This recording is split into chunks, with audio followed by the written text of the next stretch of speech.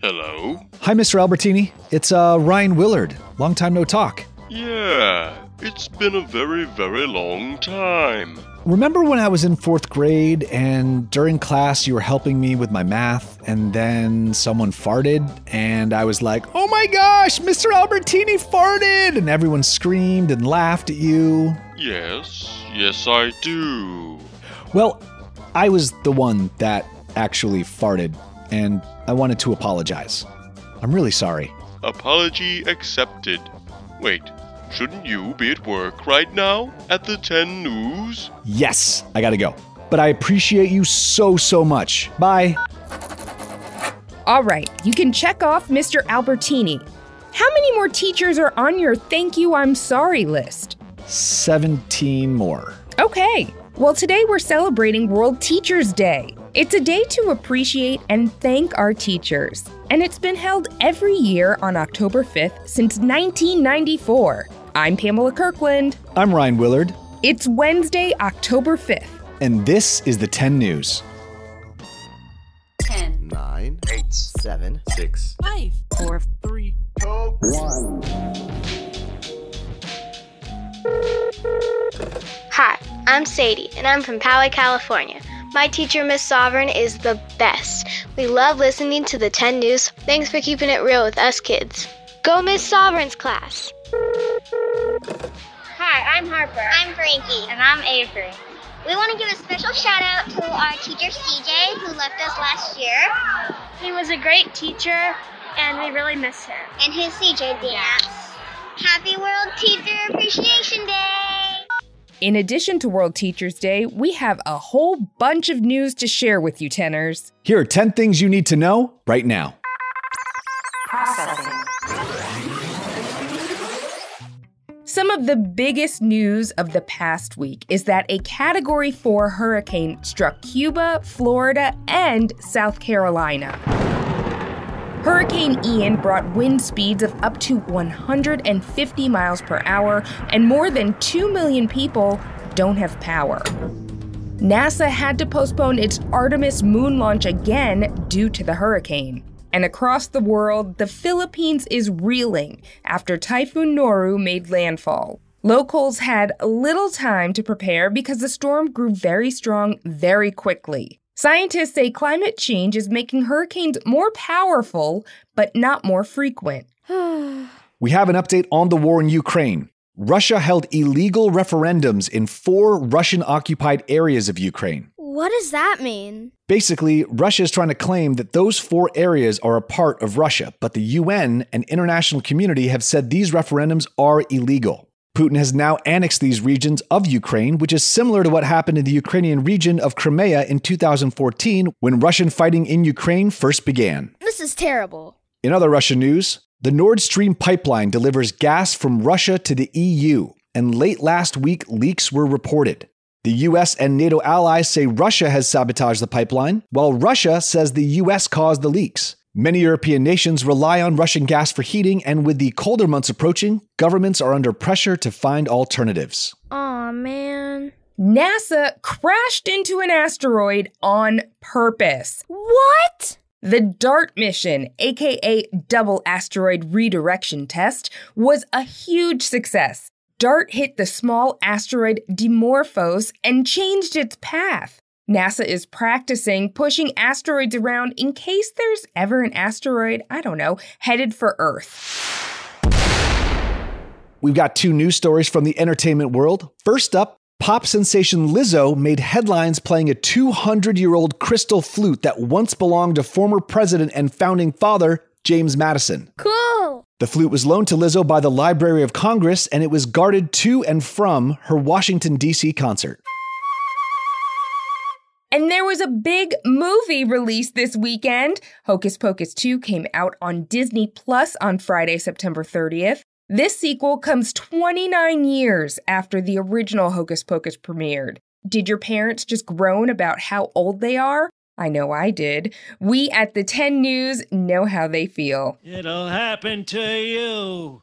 In animal news, a baby wild boar, also called a piglet, was adopted by a herd of cows in Germany. The farmer decided the piglet can stay, so here's hoping it won't hog all the food. Sports fans are psyched that Yankee right fielder Aaron Judge has tied the record for home runs in a single season. So far, he's hit a whopping 61 homers, and with 7 games left in the season, he could go on to break the record held by Roger Maris from way back in 1961. And to my tenors with little siblings, science has finally revealed the best way to get a baby to sleep. Oh, I'm listening. Oh, right, Pamela, you could use this with your little one. Using heart rate monitors, researchers from Italy tested babies as they were being put to bed. Turns out the best way to get a baby to sleep is to carry them around for 5 minutes, then sit with them for 5 minutes, then put them in their crib. I'm writing this down. Fingers crossed that baby Kirkland was listening too. And that is the 10 things you need to know right now. Data transfer complete.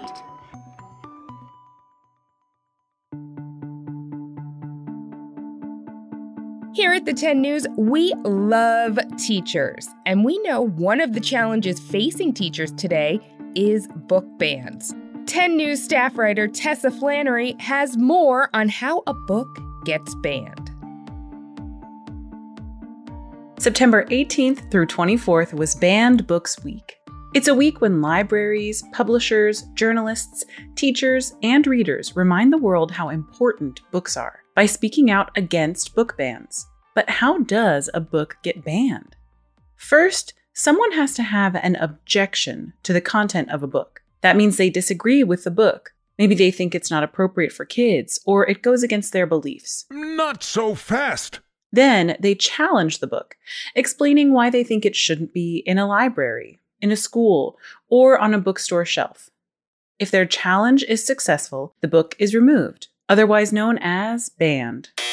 This year alone, the American Library Association has recorded challenges to over 1,600 books, especially books about racism, racial injustice, and the LGBTQ+ community. Are you kidding me? Over the past few years, more books have been published about kids that are Black, Indigenous, Latinx, or Asian, which is great news because studies show representation is a key part of building self-esteem for kids from marginalized groups.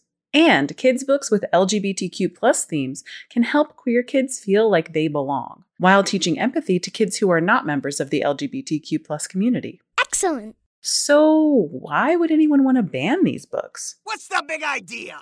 According to PEN America, a group that supports freedom of expression, most book challenges come from conservative parent groups and Republican lawmakers. These small groups say books about racial injustice and the LGBTQ+ community go against their values. But the conservative groups don't represent the views of most Americans, despite having a big impact on what is allowed to be discussed in schools. That's why Banned Book Week is important. By talking about the books we want to read, we can stand up for freedom of expression and representation for all kids and families. Nice. Of course, we should note that some books are challenged or banned for other reasons, like the book Walter the Farting Dog, which was challenged for using the words fart and farting 24 times. I'm pretty sure Ryan is trying to beat that record in this episode of the 10 News. And that's how book bans work, and why they're a real problem. What do you think, Ryan? Ryan?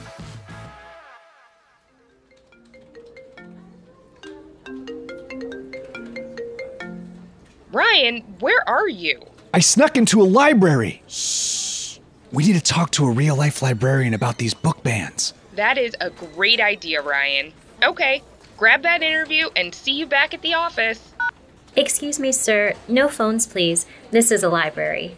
Oh, I'm sorry. I'm looking for the librarian. Oh, that's me. I'm Maria Paz Alegre. Nice to meet you, Maria Paz. I haven't heard that last name before. What does it mean? In Spanish, alegre means happy. So my students either call me Ms. Alegre or Ms. Happy. Cool. Well, hello, Miss Happy. I'm Ryan Willard. From the 10 News? You know who I am? Absolutely. Oh, you don't have to sneak around the library. You're welcome here. Well, that's not what I expected you to say, but cool. Thank you. So how do books end up in libraries in the first place? That is such a good question. A lot of times it's the librarian's choice to request a book. We usually read a lot of journals and reviews that tell us about all the good books that are coming out. Sometimes kids tell us about it ahead of time and request. And sometimes there are librarians whose only job it is to buy books for the many libraries in their city. Have you ever had to remove a book from the library because it was banned? I have never removed a banned book. I have moved some books to an older location. For example, if the book has some mature themes in it that's not appropriate for, say, kindergarten and first grade, and for some reason it's in that section, I will move it up to second or third grade. So that is the closest I've done. Are you a teacher as well as a librarian? I am. I teach at the Allen Stevenson School, and I teach every grade, kindergarten through fourth grade, in library. Wait, you teach library? That's a subject? It is such an important subject, and honestly, it's some of my students' favorite subject. Every week we meet, we talk about books, we explore new literature. Sometimes we'll discuss fiction versus nonfiction, things we liked, things that we didn't like, books that we'd like to see in the library, and just about everything about books. It's really fun. Are there any secrets I should know about libraries? Ooh, a secret that you should know about a library. That is a very good question. I have one. There is a famous award, and it goes on the medal of lots of books. So you'll probably know about it. Perhaps it's called the Caldecott Award. It goes on Where the Wild Things Are. It's gone on Make Way for Ducklings. It's gone on For Snowy Day. That award is a librarian award. So librarians, every year 16 librarians are chosen to decide on which book is the best book of the year for children. I did not know that.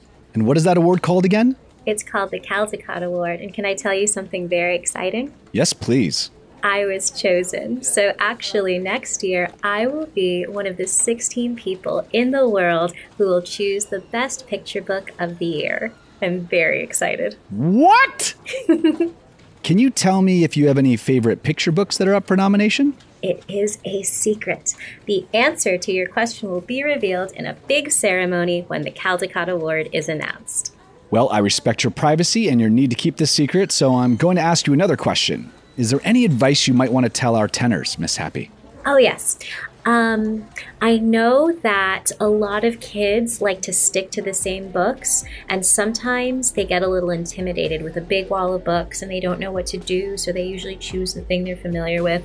And usually it's something like Dog Man or Big Nate, which are really good series. However, in my library, we do not have a dozen books. We do not have 100 books. We have over 20,000 books, and we're just one school library. So what I would do if I were you and I would like to try something new, take any book off the shelf, open it, and read the first 2 pages. And if it's something that grabs you, then that's wonderful. And if it's something that is not for you, you can always put it back and find something new. That's what I encourage you to do. Explore the library by doing one book tasting at a time. Miss Happy, thank you so much for answering my questions. And thank you for being such an awesome librarian and teacher. Sure thing, Ryan. Keep up the good work at the 10 News. Wait, don't you have to get back to work? You're right. I gotta get back to the studio. Actually, why don't you come with me? You can even visit the trivia room and sit on the trivia throne. Count me in. Let's go.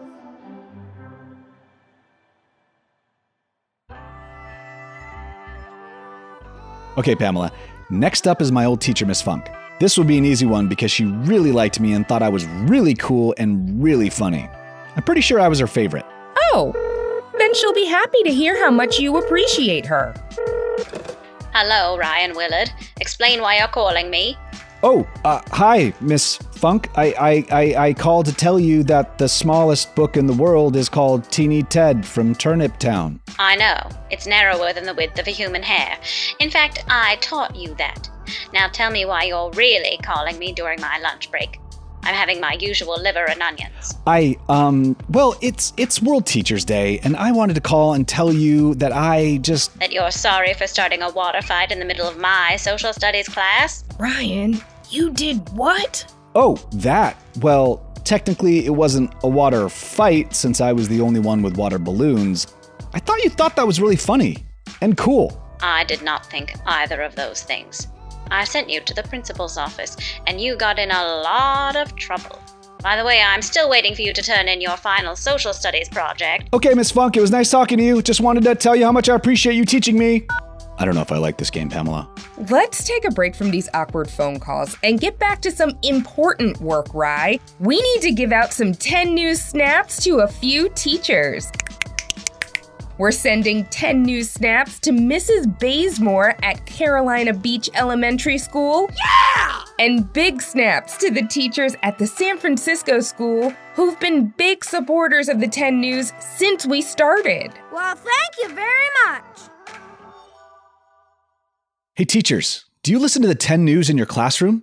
Let us know and we'll give you a shout out on the show. Call 1-877-10-NEWS and leave us a voicemail or send us an email at hello@the10news.com. Welcome to the trivia room. Wow, this place is glorious. I can't wait to sit on the trivia throne, Tessa. We'll hop on up on the trivia throne, Miss Happy, and get ready for today's trivia question. What is going on here?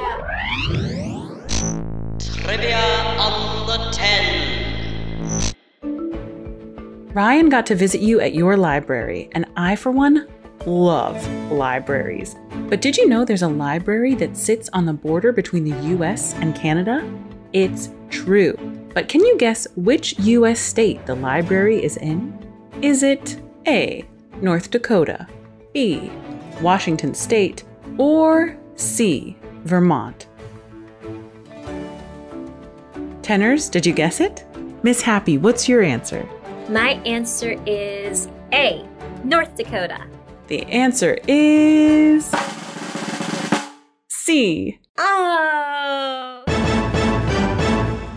The Haskell Library was built in 1901, right on the border between the U.S. state of Vermont and the Canadian province of Quebec. The idea and funding came from the Canadian wife of an American merchant. It's one of the only libraries in the world that operates in 2 countries. Citizens of Quebec and Vermont can check out books, picnic on the lawn, and even see plays. Funnily enough, the stage is in Canada, and the audience are in the US. No way! That is super cool. I think I'll have to take a road trip to check it out. Thank you for having me, Tessa. Thank you for coming by, Miss Happy. Hey, tenors, do you want to sit on the trivia throne and share your trivia knowledge? Visit the10news.com/contact to get in touch, and we might have you on the show. Ryan, what are you doing with my phone? I'm calling one of your teachers to see what kind of crazy stuff you did when you were a student. Wait, what? You're calling Miss LeClaire? Yeah, it's going to be hilarious. Pamela Kirkland? Hi, Miss LeClaire. How are you? I'm great, thanks. How is my favorite student?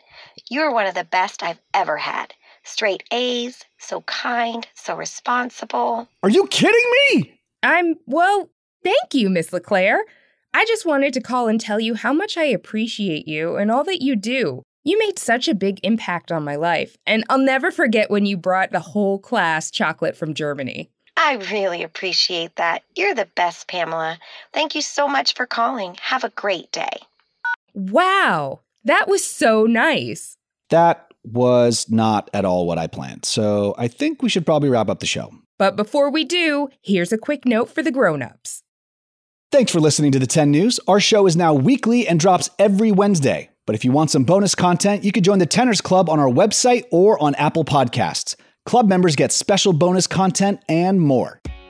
The 10 News is a co-production of Small But Mighty Media and Next Chapter Podcasts. The 10 News creative team is thanking teachers and includes Tracy Crooks, Adam Bernard, Pete Musto, who also played Mr. Albertini today, Tessa Flannery, who played Miss Funk, and a special thanks to Jamie Albright for playing Miss LeClaire. Our production director is Jeremiah Tittle, and our executive producers are Donald Albright and show creator Tracy Leeds Kaplan. I'm Ryan Willard. And I'm Pamela Kirkland, the person that puts up with Ryan. And thanks for listening to the 10 News. Now go thank a teacher.